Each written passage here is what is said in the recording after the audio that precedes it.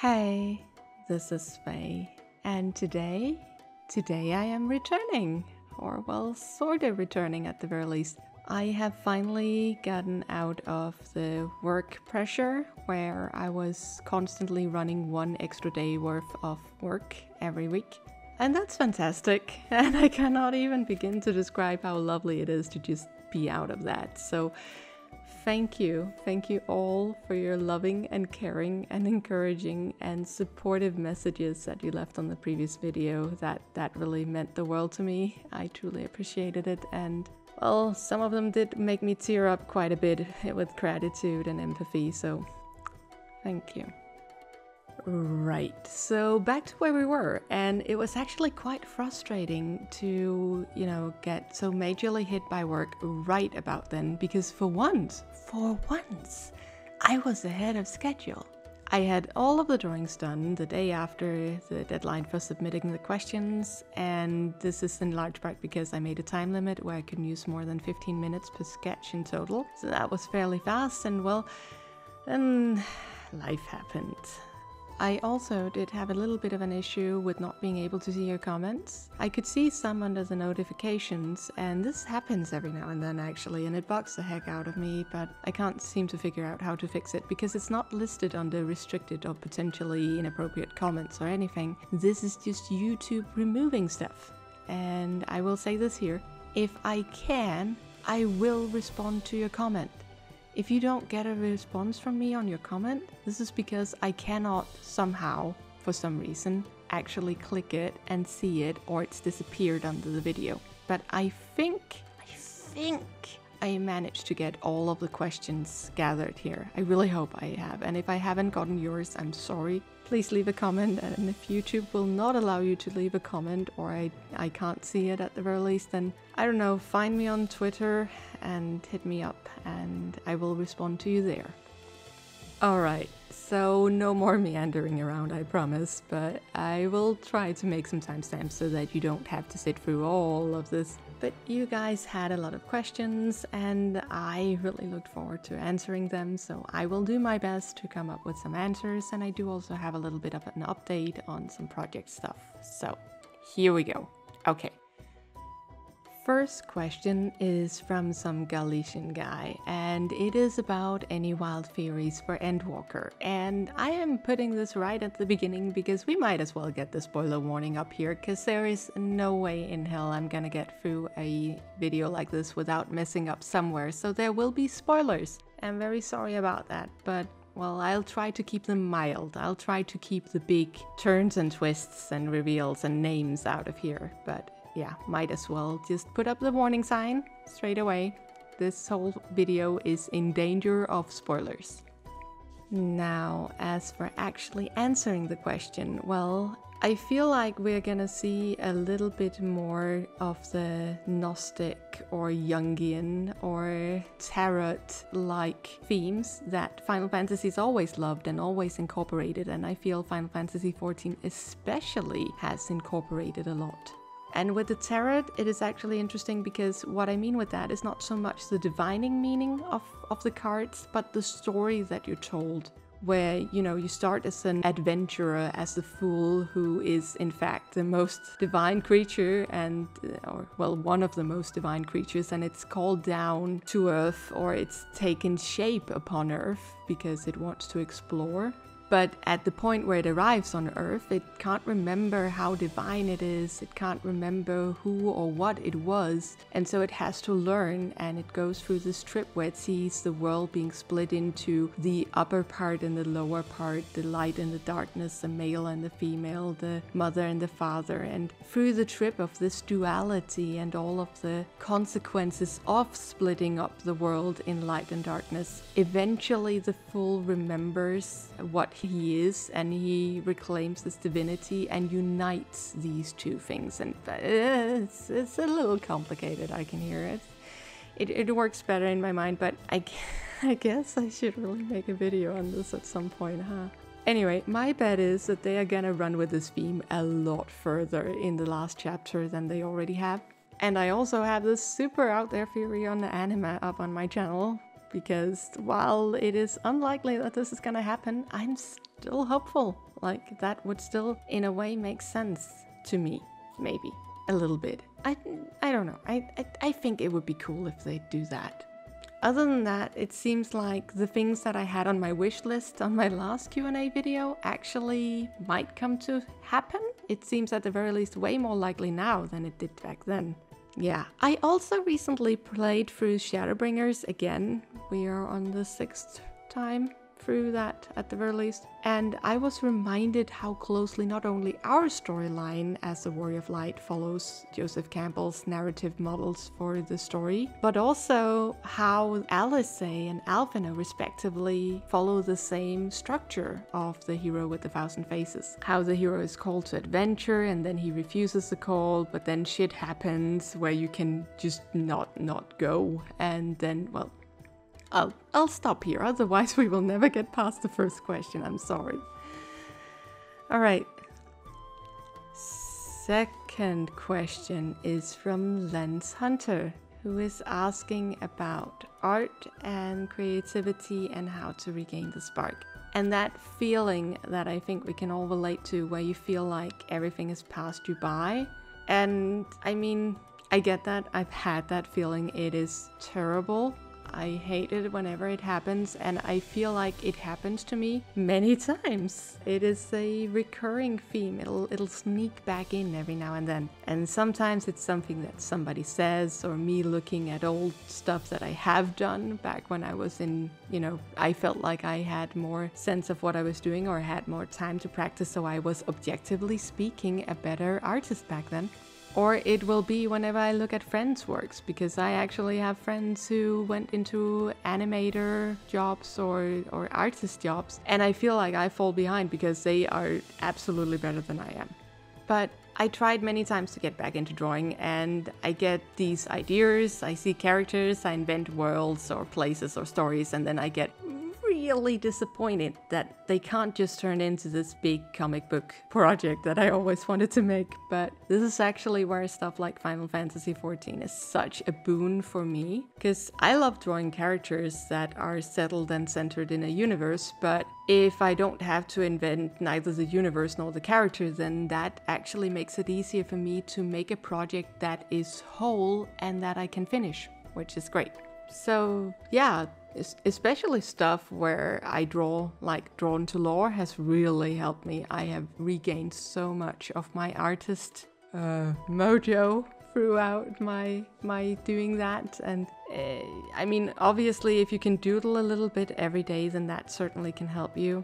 Because I think one of the things that really bugs me is that I can see whenever my skills deteriorate over time, I feel like it feels like a defeat to even try to get back into it. But here I make this agreement with myself that the first hour of me doing stuff will just be me trying to regain my bearing. And I know that whatever I draw will likely not be a keeper, and that's fine. The first hour of whatever I do will suck. This is the thing that I tell myself. The first hour of what I do will suck, and that's okay. And then I try to fail faster. So instead of starting with the eye and then the nose and then the face, I make a lot of stick figures. I make quick sketches to make something that works as a cohesive picture before I start finishing anything. And then I may have 100 or 1,000 unfinished pieces per finished one, but well, that works for me. Obviously, you will have to find ways that works for you, but finding something to do this for, other than just wanting to reclaim your skills, that certainly helped me at the very least. Alright, Teradux? Am I saying that wrong? I'm probably saying that wrong, I'm sorry. Teradux asked, what are your favorite music tracks of Final Fantasy XIV? Top 5 or top 3 or something like that. And I'll just say that Shadowbringers for me had a lot of fantastic numbers, especially the boss fights or the raids, like holy hell. But I don't think any of us managed to get into the Great Wood without getting gripped by that theme, and I don't think any of us got out of there without, at the very least at some point, having been singing Lilith. I also really love Turn the Light On from the Eden fights, because it had such a beautiful tone, but then it's also have this really progressive rhythm that is almost riding through all of it, and it's a tempo that I've only learned to know as a turbo samba, which I guess is not the formal term, but that is what I know it as. But it uses these syncopations throughout this part here, or I think it uses syncopations. I'm actually not sure. It's been a long while since I had music, so I don't really know. The other great one for the Eden fights for me is Twice Stricken. It's just fabulous. It starts out with a very known theme and this haunting singing, right? But you can sort of feel the tension underlying that. So even walking into this one without knowing what is going to happen, you just know that you're in for a ride. Like, you know something more is lurking. And then I guess for me personally, also because I used to do show dancing when I was younger, way younger, right? An opening like this will just magically make my brain search for somebody who's yelling 5, 6, 7, 8, right? Because it builds so very clearly to that change in the music. Two of the last boss fights in Shadowbringer's story, and you know which one these are if you played the full story. They also have some of the best music, and it just never fails to send shivers down my spine. And some of it is, you know, deceptively calm, even though you're running around trying to dodge mechanics. Then of course we can't go through this without mentioning the Big Fat Kato song, and I am sorry, I am so sorry. I know that they're singing Beat the Heart of the Beak, the heart of the beak, the heart of the beak, but all I'm hearing is just Big Fat Kato, the Big Fat Kato, the Big Fat Kato, the big. And well, now that is the theme I use whenever I'm on my fat cat mount and farming something like Porsche. It's just running in the background. Also, Answers. Answers is so beautiful. Like, I know it has a lot of power that it borrows because of cinematic that follows it, but just that feeling of despair and the hope and the pain and the inevitable resolvent, it never fails to get me to tear up or get those awe shivers. So this is a plug for hashtag please go to the coils. Please watch that one. It's worth it, I swear. And Heavensward also have so many good songs, and Dragon Song will always make me misty-eyed, and I just love that one. I hope that covered that somewhat. I could really talk about the music for hours because I love video game music, and I always have ever since I found out that you can put the game CD into the CD player, and then I just skip the first number, which was where the game was, and then listen to the tracks of the game while I played.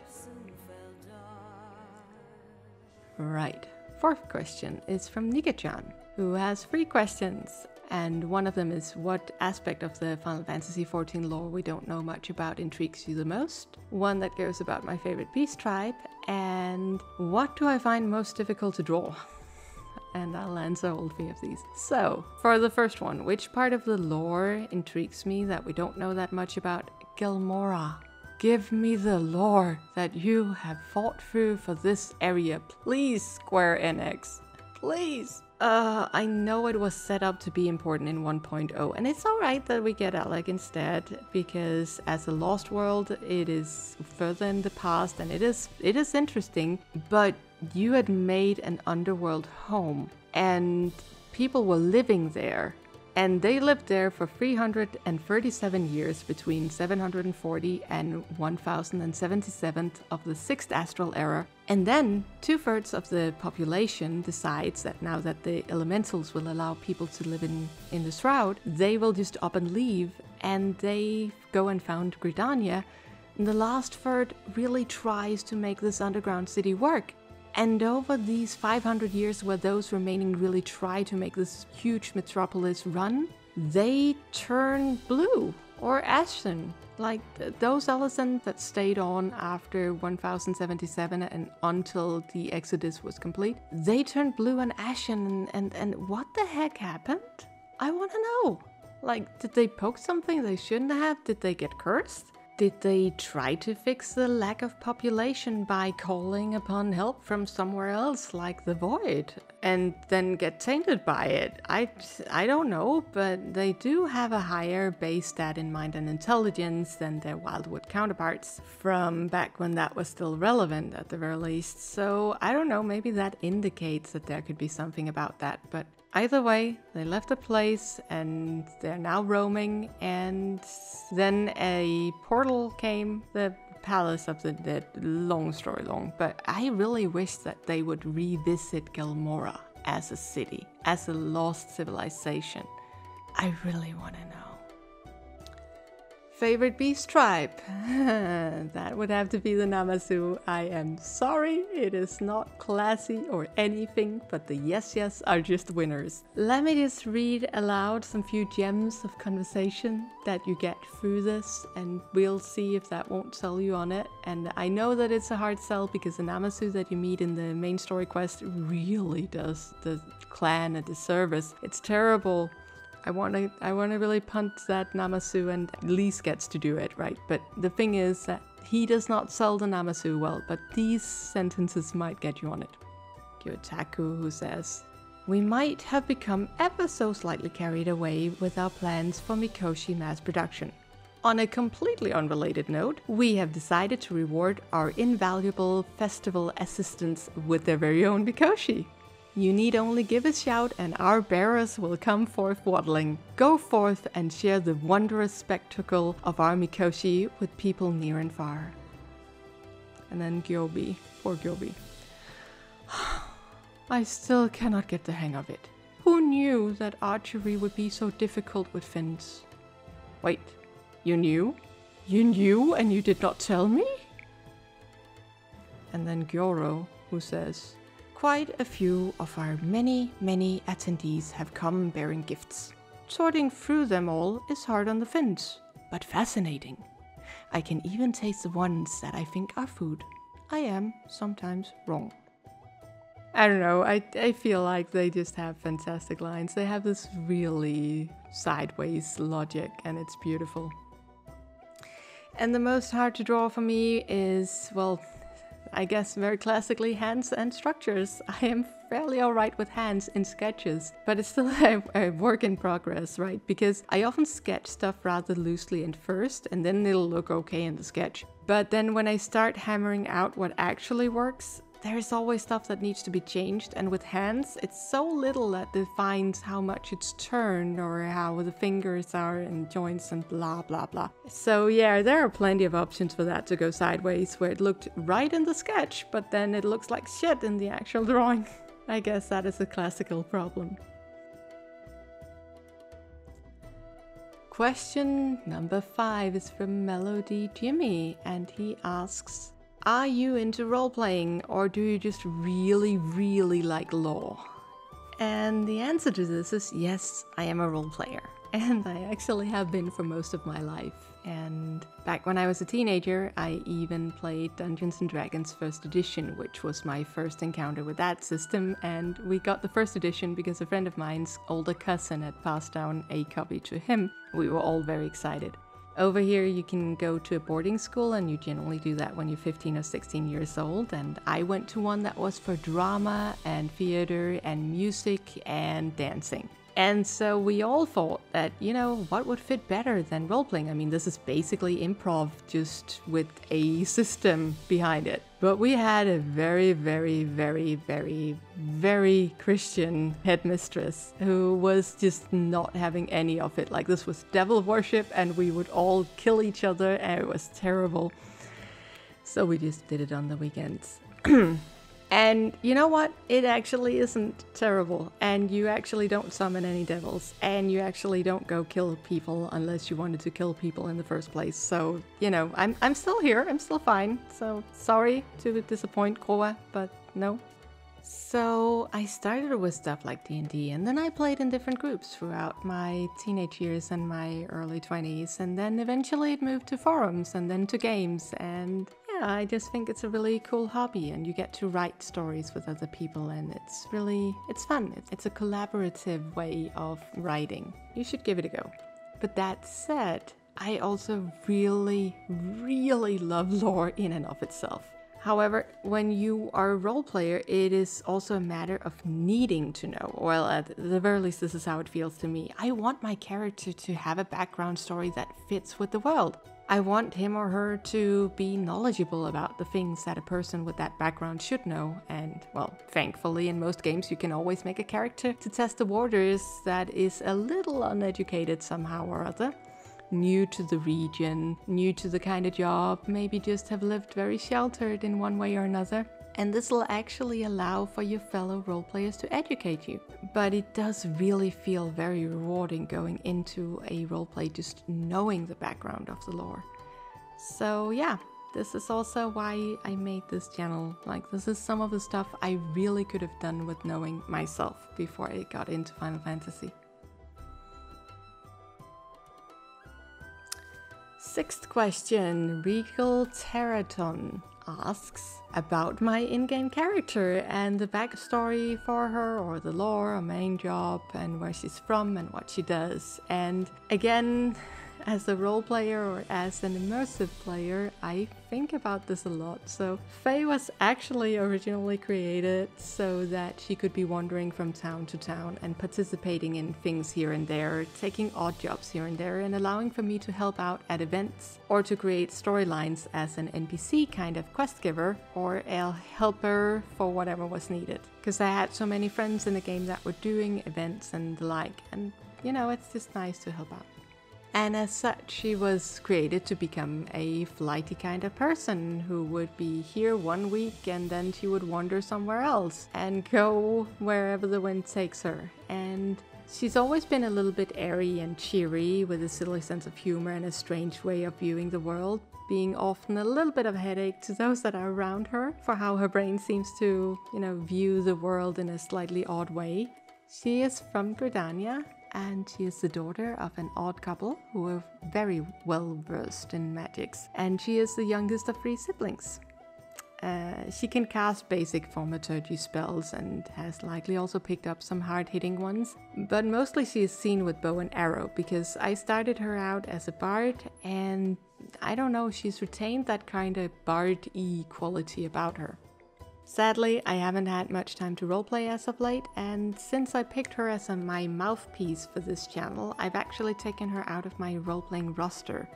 I do, however, miss roleplaying with my little airy airhead, but, well, that's how it is, and I've created other characters that sort of takes her place instead. But I do still love that she does have a background story, and I do still think about it when I when I draw her and when I emote her around. Like, that is who she is, and that is also what she represents over in me. Alright. Question 7 is from VoidsentPotato Queen, and she also asks about my character, the main inspiration behind her, and whether she is the same as when she was made, or if she is kept on expanded on.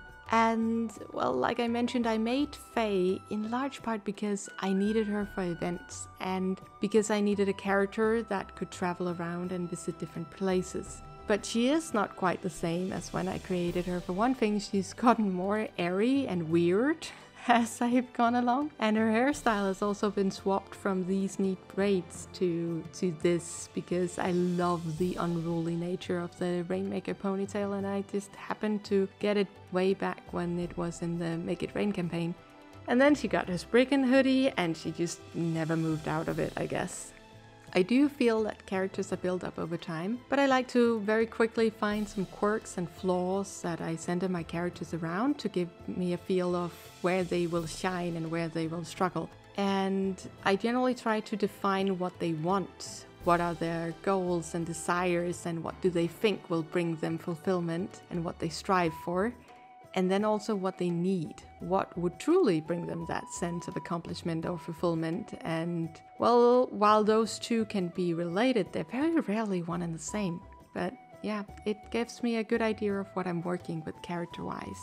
And I do this for every character I make, mind you, not just the ones I take into roleplay. Also, just if I'm playing a game and I get to be in the character creator, it will take me forever to get out of it, because I will think up, what kind of person would this be? I'm a terrible actor, But I actually feel like I do character work in writing relatively well, if I am to pat my own back here. So yeah, it's a huge interest of mine and something I get a lot of joy out of. Question number 8 is from Xander Prime. And what made you invest in the lore of Final Fantasy XIV? Was it something from real life, or just how good the story of the world of 14 is? And well, I've always loved lore and world building way more than the actual stories. I love character work and clever writing most of all, but knowing how a world works and seeing the ideas behind that is really magical to me. And as an old role player, I guess I have a natural drive to, you could say, orient myself into the lore of the game. Even if I weren't to roleplay in it, I just seek out, okay, so what would a miller know? What would a bartender know? What would a person that was renting out horses know about the world? Right? It's an interesting extra pair of goggles to see the world through, and I feel it's very rewarding to do so at the very least. And I do this in all games that I play. I dive in deep into the story, the continuity, and the mechanics of the world. And this is regardless of whether it's Mass Effect or the Nier games. I've done this all the way back to when I was playing Guardian Heroes and Nights into Dreams on my old Sega Saturn. Because I was curious about, okay, so she's the knight captain of this squad. So she would be oblivious to this part of the lore, but then, Right, it's just a fun way to view the world, I guess. Yeah. So now that I think about it, actually, I'm wondering, maybe it's actually my attraction to lore and world building that has spurred up my hobby of role-playing, rather than the other way around. I'm not quite sure on that one, actually. Question number 9 is asked by Lilith, who asks, when will we finally replace all world leaders with Namasu, as is the natural order of things? And then also asks if there are any characters in 14 that I have dramatically changed my opinion on, and if so, why? And if there are also some of the slightly less known or less spoken of people that I like. And well, let's start out with the important one here, because I mean, if you strap on a tie on a Namasu, does this not work for you? Yes? Like, would this not be a fine world leader? The blank expression? No? Anyway, as for characters in 14 that dramatically changed my opinion on them by ways of improving, I guess, I will have to go with this self-important, snarky and belittling little snot-whelp runt, because, oh my lord, who now happens to be one of my absolute favorite characters, but Alphino absolutely started as that rich kid that you just wanted to trip up. And while I did enjoy him actually talking back to Miniphilia because she was being unreasonable about not wanting to leave the Science Old hideout, I generally didn't start liking him before he started growing up at the end of Heavensward, and then throughout Shadowbringers. And then in Shadowbringers, he's phenomenal, and people are free to disagree on this, but I feel like at the very least that his interactions and his lines and his personality, and especially his interactions with his much more pragmatic Red Oni sister, are just they're just comedy gold, and their dynamic never ceases to amaze me, and I really enjoy that. And then of course there is an Asian, who we are all introduced to, being all quirky and dramatic and weird, and the reigning bad guy really wants to kill him so badly. But then you actually get to see him in the expansion, and he is a pretty fantastic villain and character. And yeah, I have hope for that lightning to strike twice, so here's crossing my fingers for Endwalker. As for characters that we don't get to see super much, but that I really appreciate or am interested in, Maxima, the Guardian, I actually really like. Ijika would be another. Rowena and Geralt. Oh my god, if you've not read the story on these, Oh, it is heartbreaking. There is actual reason why they have this dynamic that they do, and it is actually a really heartbreaking story. So yeah, many characters. Final Fantasy XIV has so many characters. Also, Endwalker and Fordola, but we're gonna see more of them, I'm sure.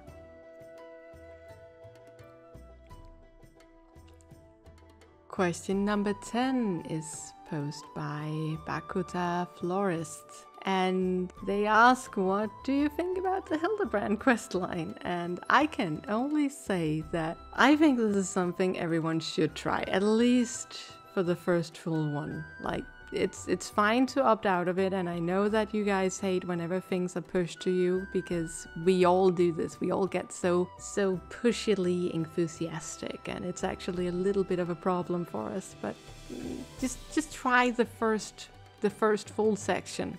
And here's why, and it mostly comes down to this is the most self-aware fourth wall breaking content I've ever played in a normal video game where this was not the general tone. And the way it's incorporated is just bloody brilliant. The way that they string these together is that they very often offer some important comment on how the world works, and important, oftentimes smaller areas of ongoing conflict or social problems or themes that are in this expansion, that are important to this expansion. But they're laying it on so thick. And there are always some normal people involved that just become that one sane man that just have to watch this whole ridiculous thing play out. And it's fantastic. Like, you are in awe of how weird shit gets. And you're really feeling how that one sane person must feel with this. And yeah, the way the Mandevilles in general work and interact, like, they're just different rules for them than the rest of it. It's just chef kiss. It's just brilliant. I am so sorely tempted to put in some key scenes here, but I really don't want to spoil the experience for anyone. So, but I mean, okay, so if that doesn't appeal to you, because I totally get this will not appeal to anybody, but just look at these dances, okay? If nothing else, do it for these extra and super stylish emotes, okay? Yeah? Alright. Question number 11 is asked by Peer, who asks, where do chocobos come from? And are they native to all lands, or are they from specific parts and imported? And what have I named my chocobo?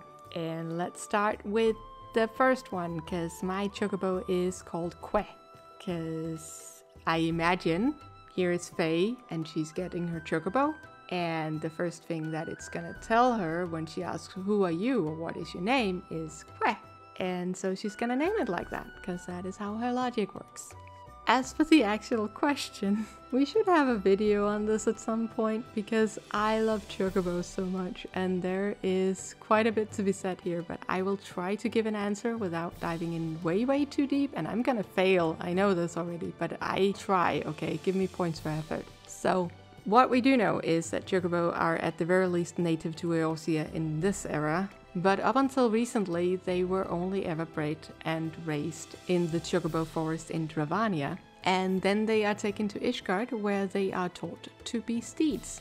Back in 1565, so that's about 12 years before the beginning of A Realm Reborn, Ishgard actually puts a ban on selling to the rest of the Alliance. And they cite the reason that the Gallian threat is over, because the Imperial forces have withdrawn and they seem to stay in Girabania after they got shit scared because the Midgard's armor came out of the Silvertear Lake and numbed the Agrius in 1562. So that is about 15 years before A Realm Reborn. And so, because there hasn't been any invading activity in about 3 years' time or so, the Ishgardian says, well, we need all birds and forces on hand because, well, Nidhogg's alarm clock rang and now he's flying around toasting hamlets and cities in our area, so you will have to do without our birds. A personal guess of mine is that there is also a lingering disappointment that they themselves did not actually get help from the Alliance. And now they simply can't keep on giving out help without the Alliance coming to help them too. Because when you look at it, it kind of makes sense, even though it seems a little bit petty. I mean, the city has been at constant war with a much larger and deadlier enemy, and even though it has been this, it has found the resources and men to come to the aid of Eorzea in fighting off the Alamegan army, for instance, that invaded parts of Eorzea under King Manfred, which was back in 1468, so that's, what, 109 years before Realm Reborn? And they did this, the Alamegans did this because of political unrest that was created in large part by Limsa and Ul'dah, because trade had gone missing from Girabania, because the Uldans were too cheap to pay what it cost to have things moved over land. And the Limsans were just seeing a chance to offer a sea alternative to yank that trade deal off of them. And also actually Gridania, because they refused to give them any parts of the territories to feed the Megan population now that there was less trade going through Alamigo, so they couldn't buy crops from anywhere else. And well, when you look at this, it is just really shitty farmland, isn't it? At the very least, it's not the lush farmland that you can find in the more aethic parts of Eorzea. So yeah. Ishgard ended up trying to help the rest of Eorzea clean up their mess. They were part of that war with Alamigo too, and was part of why it was actually won those 109 years before A Realm Reborn. And actually, because we're talking about chocobos, it's important to mention that a chocobo played a very vital part about winning that war. If you want to hear about him, just jump to the second half of me trying to read my little chocobo stories that were published back in 1.0, because it tells the tale of this very valiant chocobo that won this war for the Alliance. Anyways, now chocobos are back to being sold to the grand companies, and we even have an ex-Ishgardian who've set up a new racing grounds in Gridania, so they are getting more and more spread out.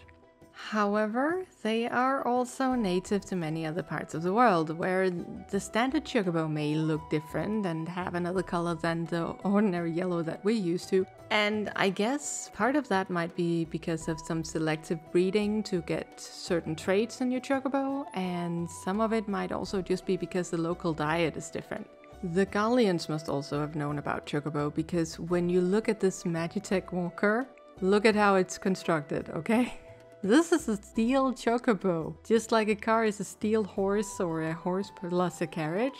I mean, the implied logic is that it is biped and raptor-like in design because, well, when you are used to seeing a bird that is carrying things or carrying people move like that, that will become your basic schemata, your basic logic for how does stuff move? How do you move a person about? So the implied logic is that it is just closer to their imagination and their basic assumptions on how things are propelled, even though, mechanically speaking, it would be much harder to nail a balance than a four-legged creature. So yeah, I love that that is in there, and it's just such a small thing that it's not really even mentioned, but I love this game's lore, I just do. Alright. Question number 12 is by Fernando Ferri, who asks, where are you from?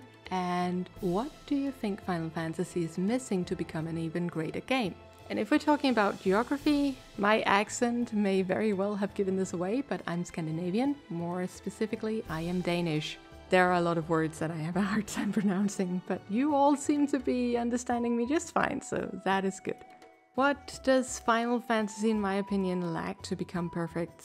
I can think of a few things, like fixing the code so that we can make the housing system work and such, but, well, I guess there's also the issue that perfect is such a hard word to define. But a thing that I really missed when I came over to Final Fantasy, and which it actually used to have, as far as I've been able to tell, is the expression or mood system. So, back in Star Wars The Old Republic and in EverQuest Next Landmark, you could set a mood or an expression and it would change how your character's face looked. In EverQuest Next Landmark, it changed how you emoted even. A clap while you were in an angry mood would be this sarcastic slow clap, while a happy one would be just a more giddy and bouncy clap.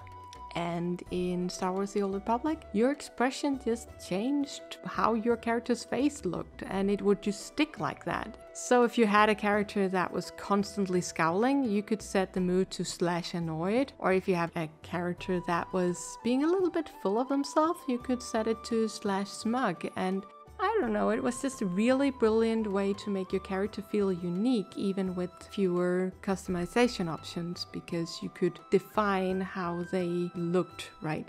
Here we have changed how you stand, which is phenomenal. Like, that is just so good. But I really wish that they had kept that emote system. You can still set moods, but they go away really fast. It's clear it's made more for G poses than anything else. And I think that it got removed because people were dissatisfied that it stuck and they forgot to do a straight face and get back to I don't know, but I wish they had this because it feels like an opportunity missed.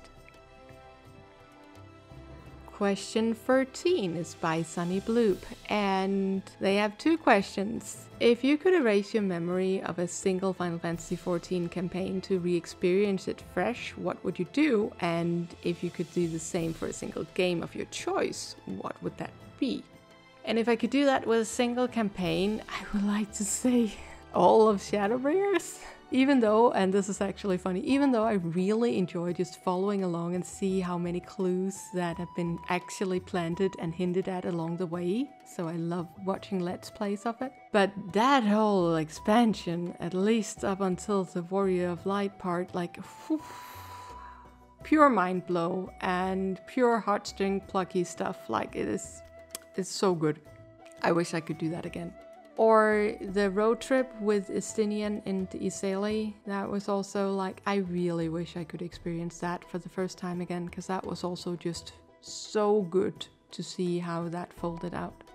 And for a game that I would love to re-experience without knowing it, well, Nier would be a good one, but actually probably go with Mass Effect 2, because to me at least, it had a damn good sequence at the last part where you had to pick your team for the last mission based on the people's merits and skills and how strong the mutual trust was. And this would affect how that scene played out.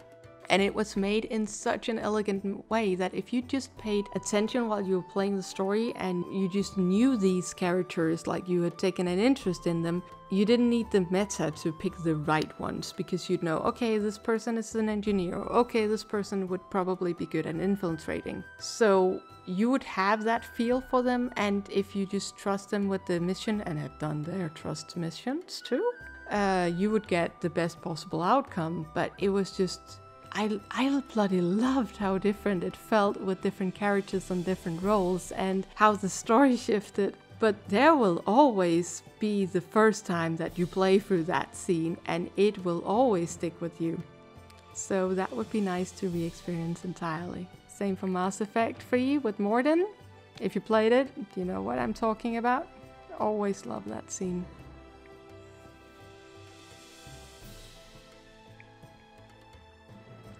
Question 14 is asked by Nox, who asks, who is your Final Fantasy XIV crush? And I actually sat down and tried to rank them because I was stretching my brain so hard trying to answer this. And there are people I crush on for the character and people that I crush on for their looks, but mostly I think I'm drawn to the characters that makes for interesting foils for other characters or that drives the plot forward. And because of this, I guess a shit stirrer like Nero really has to take first place for me, and this is in large part because of his interactions with Sid during the Omega raids, where they're just this old married couple. But I mean, pretty much any raid where this Petty Betty is part of is just great. And yeah, I guess maybe I should figure out a way to make a ranking video where I actually try to explain and justify and excuse my thought sequence here. But seeing how that would clash with the more detail-oriented stuff that I generally do on this channel, I don't know. We'll see. Maybe I can put it elsewhere. I don't know. But that kind of leads up to the next one, I guess.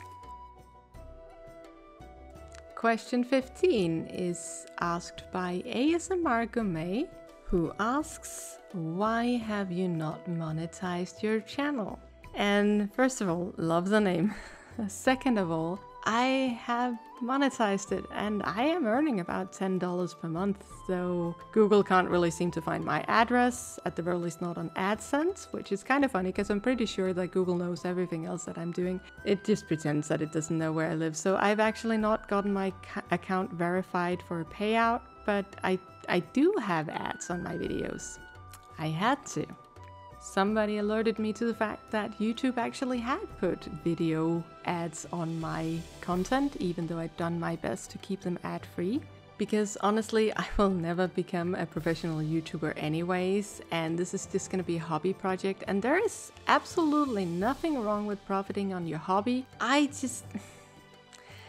prefer to think that people can listen to my videos without being interrupted by ads. I grew up far out in the country and we only had a couple of channels and none of them had ads. So I always found it annoying and unnatural to be interrupted myself whenever I watch stuff. So I don't want to push that on other people.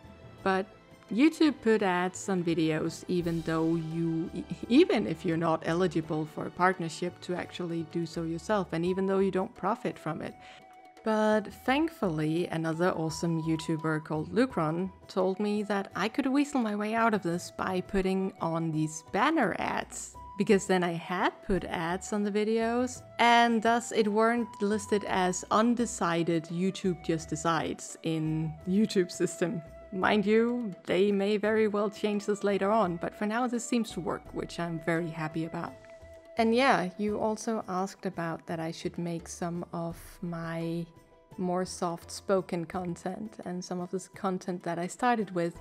And well, back in the day, an incredibly wise friend of mine said that I should either do soft-spoken content or I should do content where I actually wanted people to pay attention. Because if I spoke about things in my soft tones, then people would zone out or they would fall asleep. So I opted for the second route more.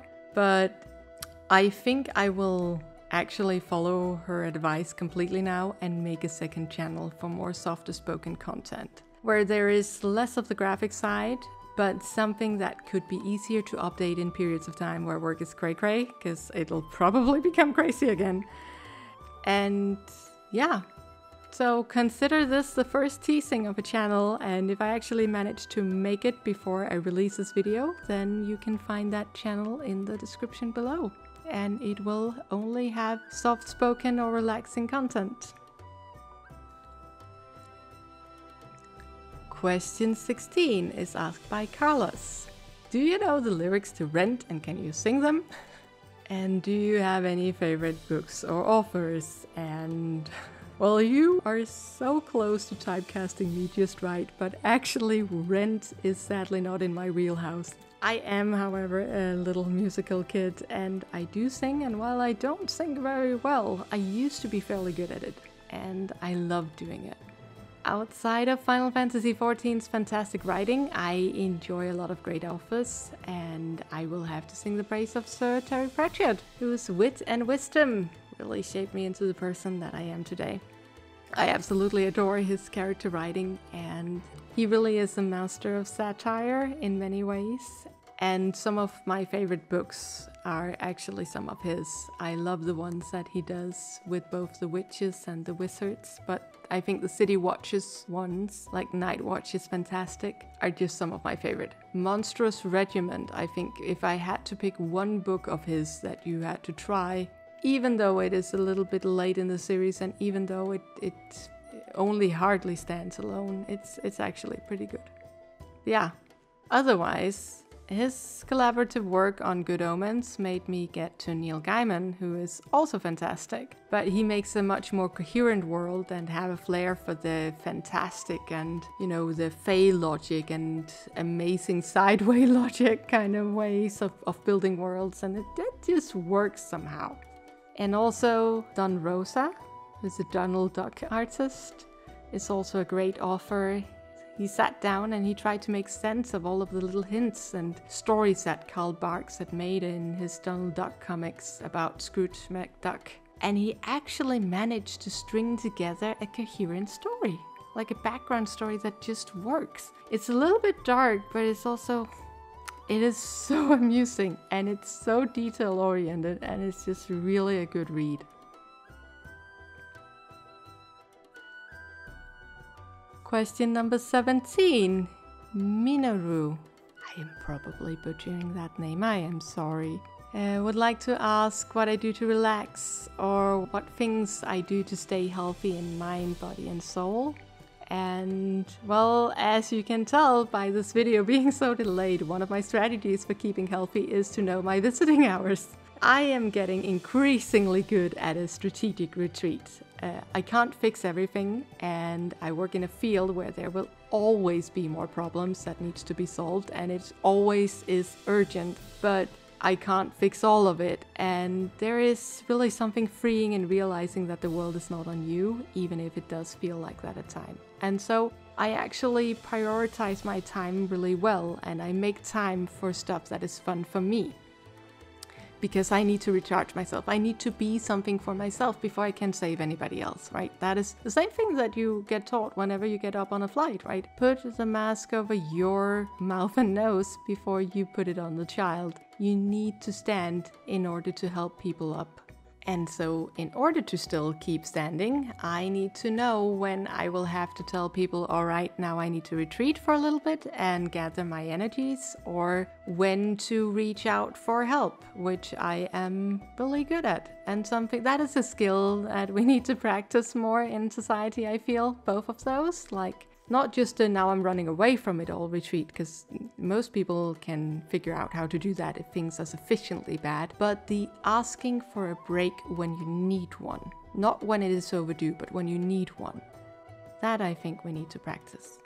Aside of that, I do stuff for me, which sounds terribly egotistical, but like we just discussed, I can't help people if I am not standing myself. And, well, video games work wonders to alleviate that feeling of frustration, and especially frustrations that are born out of situations where we feel helpless or where we feel powerless, because video games give you the content that you can throw yourself at and then get the feeling of empowerment when you can actually master and finish that content.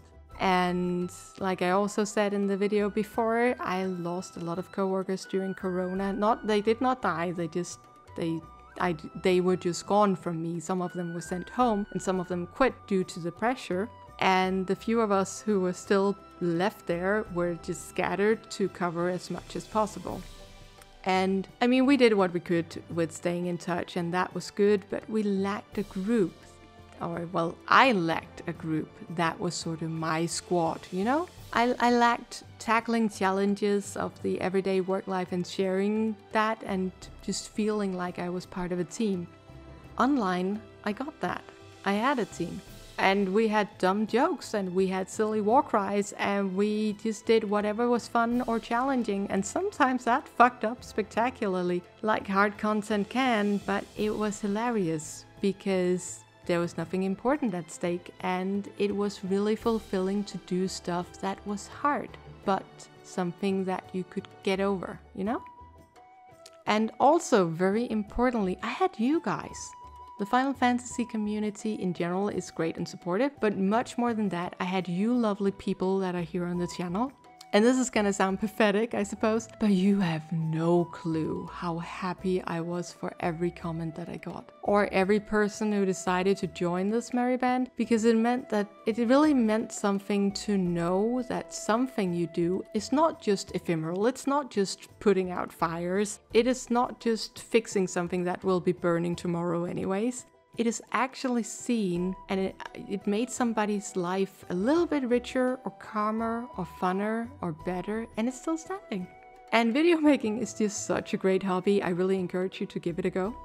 I don't know, I like to think that I keep myself and people around me very positive. We can complain about the world and things that bugs us, and things suck sometimes for sure. Life can be shit, but that's part of the package. And even when it is tough at times, you know what?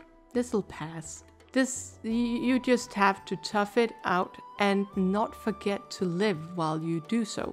Just find a way where you can get as much happiness as the situation affords you, even if you are waiting for better and brighter skies, because you deserve happiness and you're worthy of it.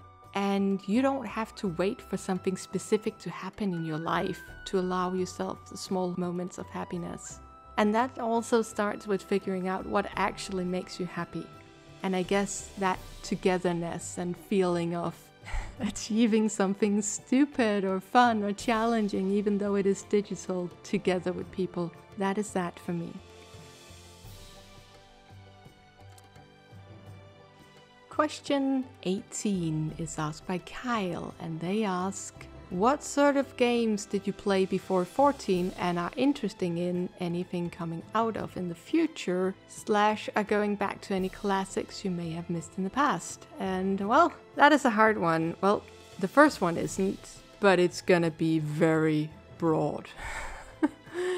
I've played very, very different games, from platformers to puzzle games to MMOs to, I guess, shooters and strategy games and all sorts of things.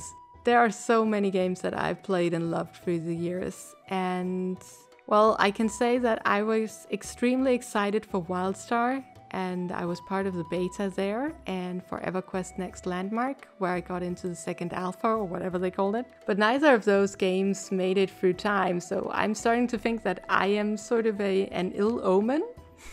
The moment I get on the hype train is the moment it's bound to derail before it's reached the station, so I generally don't get hyped about stuff. But I generally play a lot of games, and then I have one MMO that is my recurring point. And that has been both Aeon, it has been World of Warcraft before then, it was Rift for a while, and Star Wars, and it has been many things, but I have really found a home in Final Fantasy now, and I think this is the longest I've stayed in any MMO ever, and I'm far from done with it. Like, there's still so much content I haven't done. And then aside of an MMO home, I have little games that I like to play outside of that, and that can be stupid puzzle games or co-op games where you lay down tracks or cook stuff together, or gacha games, or recently I replayed Final Fantasy XII, and it is so much better and far less punishing, so thank you Square Enix for fixing that. I will also eventually have to finish up the Dragon Age stuff. I played 1 and 2 back when they came out. I never really got into 3, life kinda happened, but I likely will at some point, but for now I just have so much fun in 14, and I would really rather spend whatever free time I have outside of work and real life to make content, because that is way more fun. Question 19, Reed asks, what is your proudest accomplishment in Final 14? Or alternatively, do you have a treasured Final Fantasy XIV memory that you can share with us? And I have so many. I can't even. I think one of my proudest moments was when we got to the end of Palace of the Dead, twice. Because we got the wrong one. I wanted the glass pumpkin, and of course we got the fire crest, but then thankfully if you get 2 fire crests you can turn it in for a glass pumpkin. So I was just like, okay, we made it to the bottom. Anyone else want to come along? So we did this twice with 2 different teams. It was awesome. And it was so tense, but it was also the most hard fun because it's random, so it can be so unpredictable and it could be so cruel. Like so cruel. And there are so many split-second decisions that you have to make that just makes a world of difference. And I think that is probably content-wise what I'm proudest of, even though it's fairly common to be able to do it, but it was so tense. I think another one that stands in my mind was, and that's not so much a proud moment, but it is probably my favorite moment or one of the most touching ones that I'll share, is that my FC mates had planned a surprise party for my birthday. And this will require a little bit of explaining or background setting. So first of all, I'm not a very big fan of miniphilia, and I'm sorry, but miniphilia is just not anything for me. And my friends know that this is just a button that they can press and then I'll be off ranting for a good 20 minutes or something like that. But this has led to a really stupid trend that people would hang or hide a miniphilia portrait in my house. Sometimes they'll just cover it straight in front of the door. So it's the first thing that you see when you open it. And then you might say that I shouldn't be sharing my house with people like that. But, well, collaborative efforts, and I mean, let's be real, it takes a special kind of love and devotion to just decorate your friend's house with miniphilia portraits. And it's also really hilarious because you can see in the FC chat if somebody buys a new portrait for FC points. And sometimes we'd be on a call doing some other stuff, and then you can see the FC chat saying, Fran just spent X amount of points on a picture of the antecedent. And I'd just start shouting, oh no you don't! But any road, I generally don't celebrate my birthday much. I never have. I always, first of all, my birthday is during the summer holiday, so I've never been very lucky with actually making parties outside of the family coming over, because all of my friends would be out of the country for my birthday, so I never really celebrated it that much. I didn't think much of it. But this year, there were some awesome people that were hiding at my house. And I was led there because I got alerted to the fact that it might have become miniphilia bombed. And then they were all there with confetti and Realm Reborn Red and oh my god. Yeah, I'm not gonna start crying, but yeah.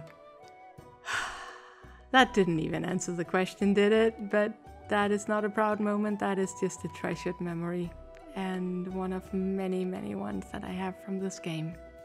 Anyways, I think that is all there is for now. Also, I wanted to show off some of the awesome fan art that I got. Because like Emrit said in the comments, they draw Faye, and look at this! Like, oh my god, how cute is this? It's got the spiky hair, and it really nailed that expression of just jubilant enjoyment. On an unrelated note, slightly for Doris, yeah, but I am actually reminded of myself when I was a child and some of the many, many animals on the farm that had to endure my love for animals. I had a pet chicken that I may have held exactly like that, so yeah, this piece is adorable and I really love the energy that it gives. And then VoidsentPotato made this one, and oh my god, I don't think Faye has ever looked prettier. Look how pretty this is. Look how soft the colors are and how confident the lines are and how it just works well with the toned down colors. And oh, I am floored. I want to be able to draw like this. This is amazing. Thank you, both of you, so much. And thank you all who actually asked a question, and sorry to those who didn't actually get to see it because YouTube didn't tell you but wanted to. If you have a question, you can ask it in the comment and I will probably answer it in a comment, but yeah. I am not sure that stuff like this really belongs on this channel, so if I actually do make another channel, then maybe I will do more questions and answers over there. But I really enjoyed doing these, and I really enjoyed also doing the sketches of your characters and of your requests. That was super fun. They are just sketches, I will hasten to add, that they are 15 minutes of work, so yeah, some of them don't look very good, and that's fine. Some of them turned out alright. But anyways, I think that is all I have for now, and looking at it right now, I think this is the longest thing that I ever made, so I will see if I can shave a little bit of the babbling off, but otherwise, thank you so much for watching, and have a really lovely day. Bye.